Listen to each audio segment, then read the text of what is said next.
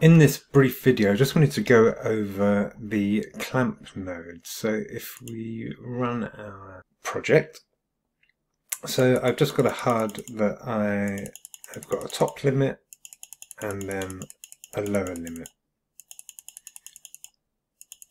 Okay, now one way of achieving that is by coming to our widget. So there's the widget, there's just a couple of buttons and a text block which is linked to a variable called current increment value.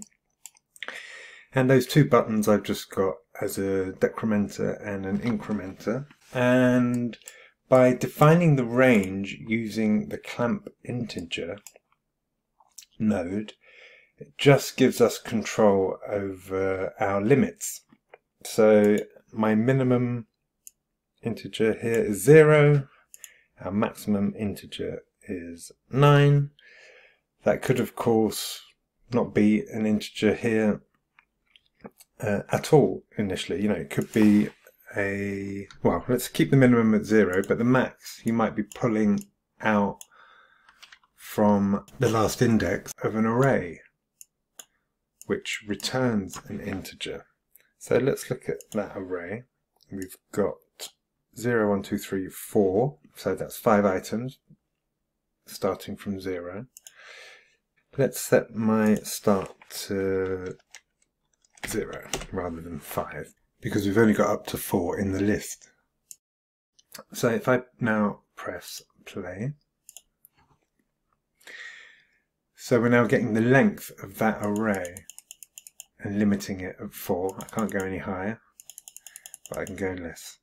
So very quickly and easily you can define your ranges. It doesn't have to be 0 at all. You know, you can kind of apportion a section of an array if that's the only area that you want to assume some control over, or filter out a section of an array between two index numbers, for example.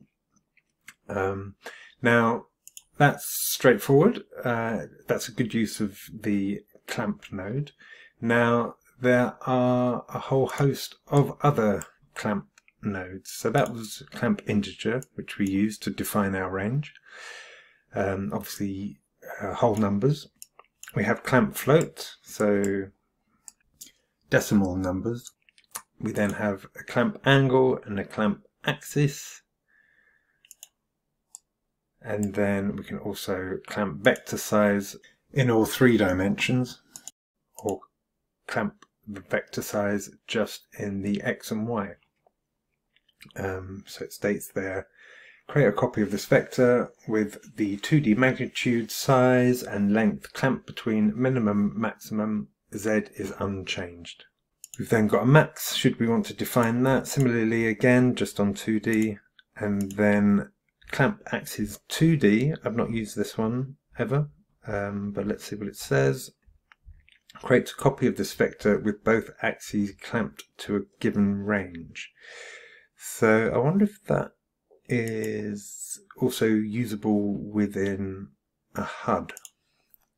We're in a HUD, are we? No, we're not. We're in the the level blueprint. Let me just see if I can copy and paste that in, just out of interest.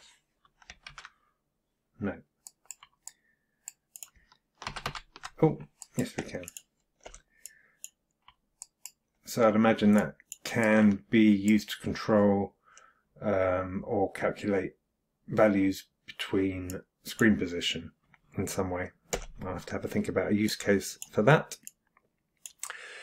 Now, just to sort of add to this, we can obviously loop our decrementer and incrementer, so when we reach the end we want to go full loop. Now that actually doesn't require the clamp, but I just thought I should add it here because somebody might be looking for that specifically. So if I just add in these 2 blocks, and I'll explain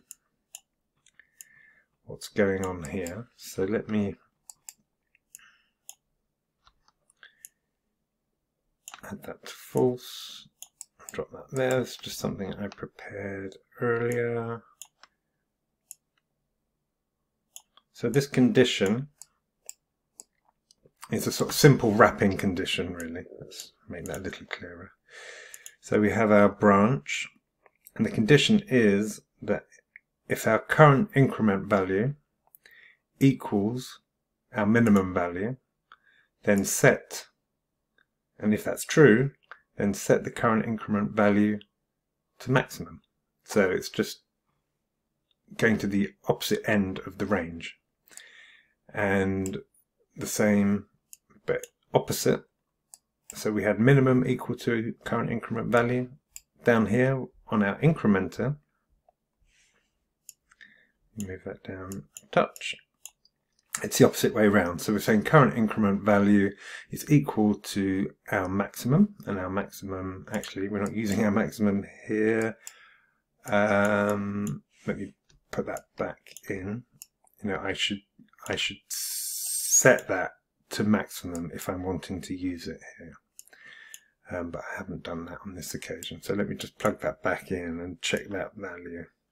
I think it's 9. Yeah. So maximum value, if the current increment value equals 9, then if that's true, then set the current increment value to minimum, which is 0. So let's just delete that. As I say, this isn't dependent on the clamp anymore, but just in case somebody's looking for this section, I thought I'd put it here too. And just demonstrate that. So we're going from a 0 to 9 range. So I can go from 0 down, loop through, and loop through the other way. So hopefully that's of use. If these videos are giving you some value, then please do like and subscribe and hit that notification bell. So thank you for your support.